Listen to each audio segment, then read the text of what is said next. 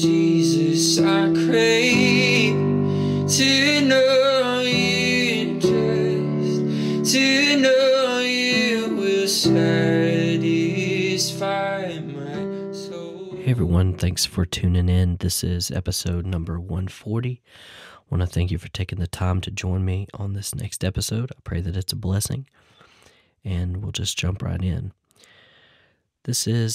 I just anticipate this one to be a fairly short one because I want to point out something perhaps small, definitely subtle, but I think impactful. At least it was to me.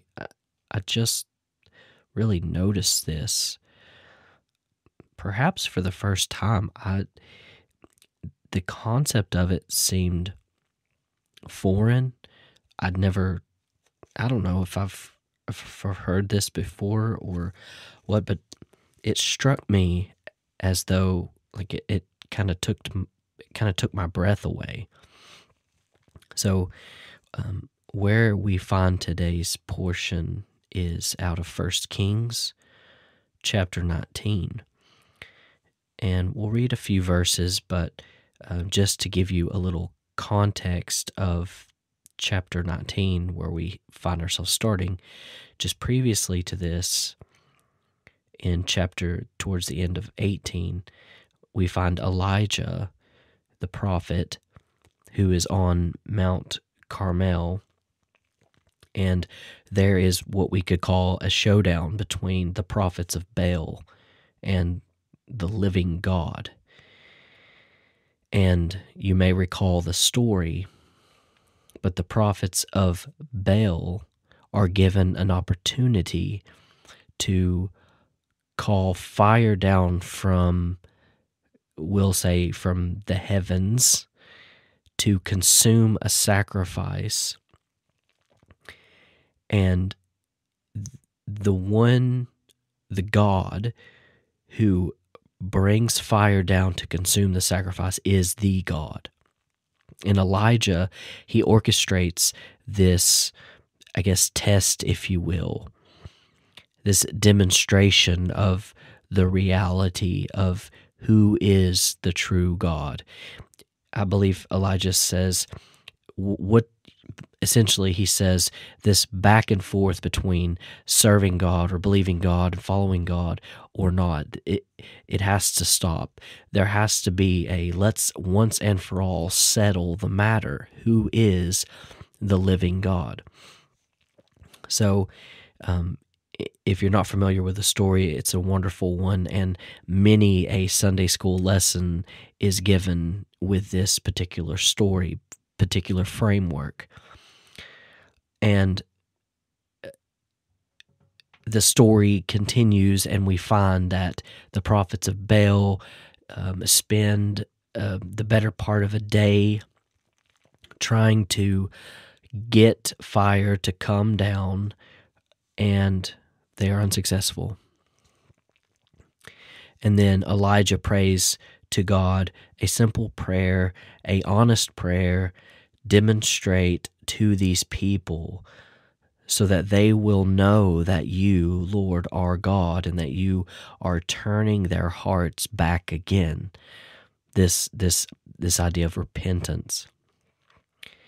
And after the prayer, the fire of the Lord fell.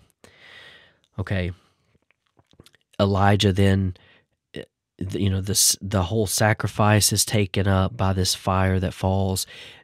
The stones of the altar, the soil, the water from the fact that they have poured excess water on it, what comes to be the sum of 12 large jars of water are poured on the offering and on the wood, and the Lord burns it all up.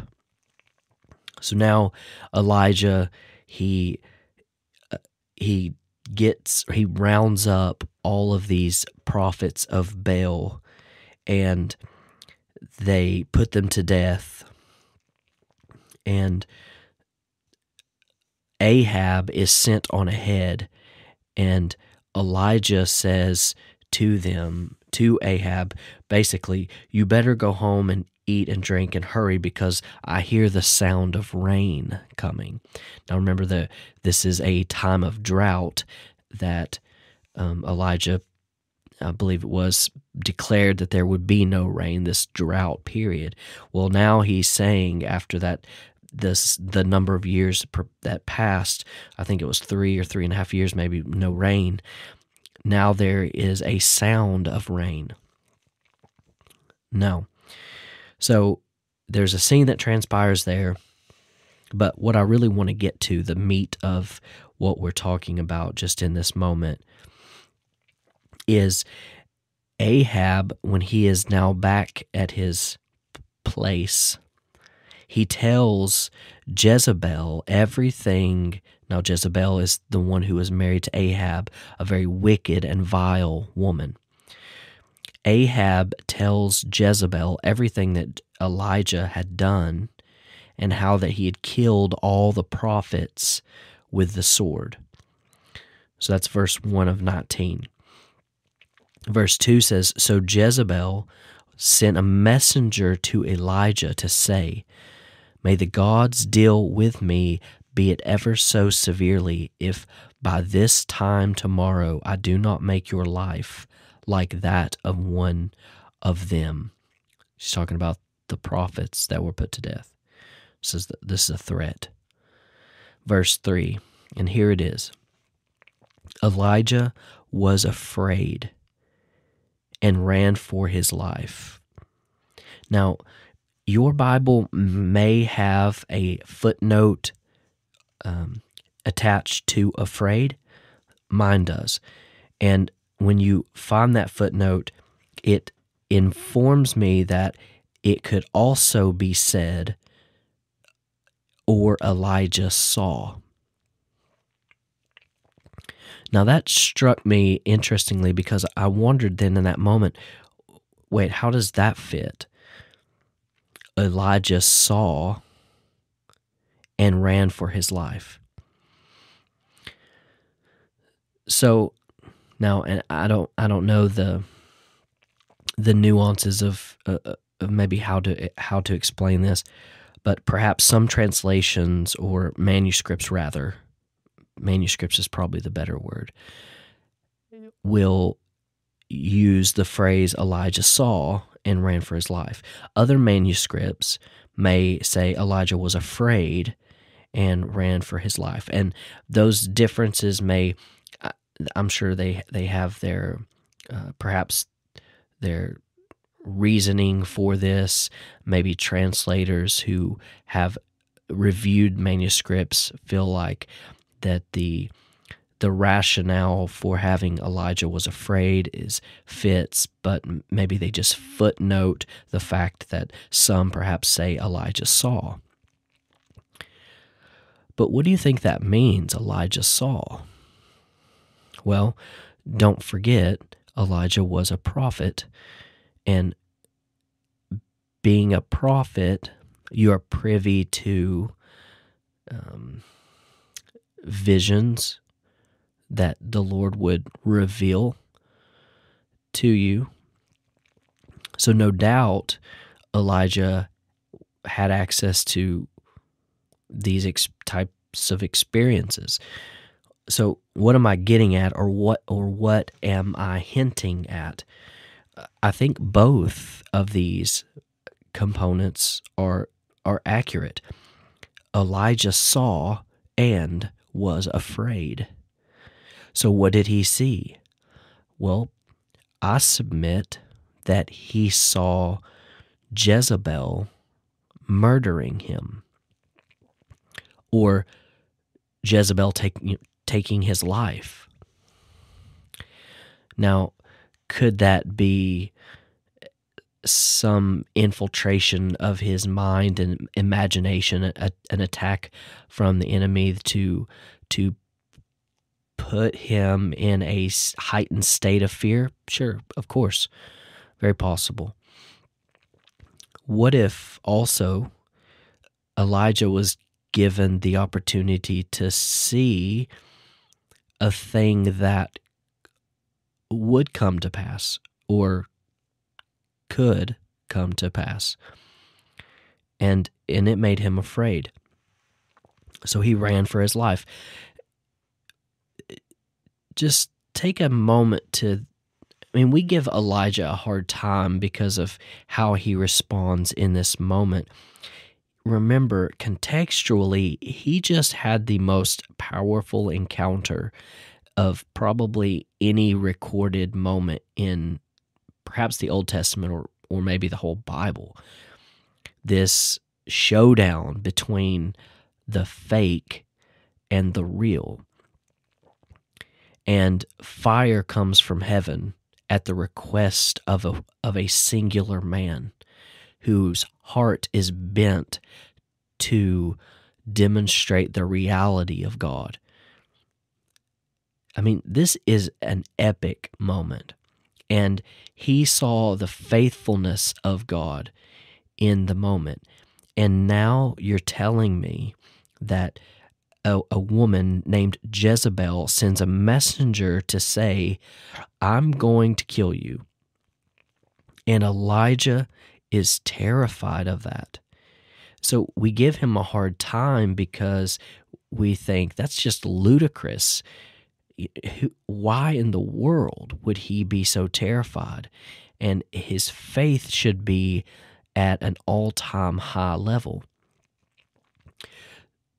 So perhaps Elijah, seeing what would or could transpire, gives us a little more grace to understand why he would be so terrified, why a threat like that would cause him so much disruption. Because he runs for his life. And continuing on, it says, when he came to Beersheba in Judah, he left his servant there, while he himself went a day's journey into the wilderness. He came to a broom bush, sat down under it, and prayed that he might die. I have had enough, Lord, he said. Take my life. I am no better than my ancestors. Then he lay down under the bush and fell asleep. So it's interesting. He says to the Lord, I'm no better than my ancestors. Because remember, all of God's people always want to put to death the prophet. So he says, I've had enough. I don't know, and I'm not sure that indeed was a path that was going to transpire, namely Elijah being put to death by Jezebel. And of course, God's intervention and his ability to thwart the enemy's strategy is without question. God is able.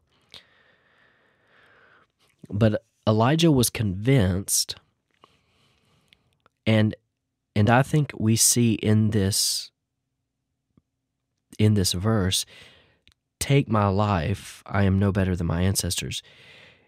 I can see in this a little bit of, Lord, I would rather you take my life than to fall prey to the enemy's hand.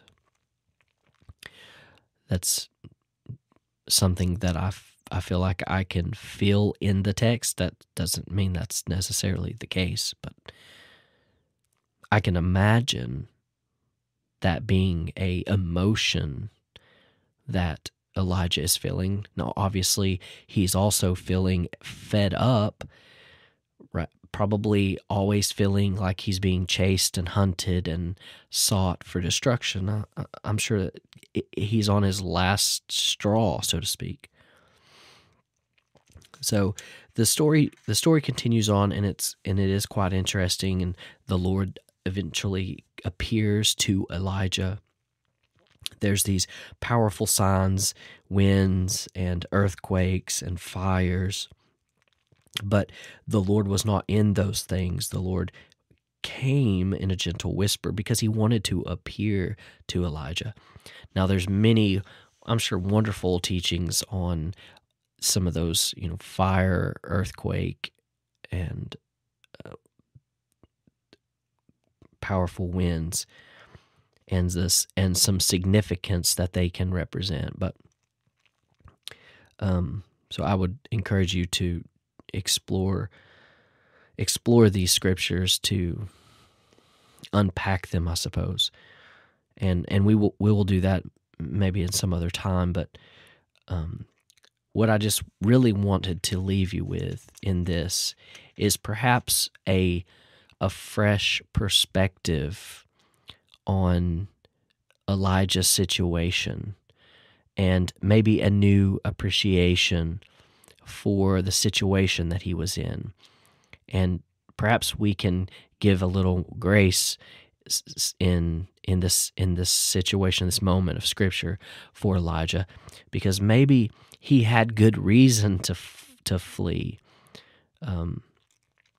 because he saw something that warranted his movement. Now, I'm not suggesting we should respond in fear to the threats of the enemy and all that, but perhaps he saw something of himself transpiring and reacted. So I hope that maybe piques your curiosity of something inside the text that maybe you've never seen before.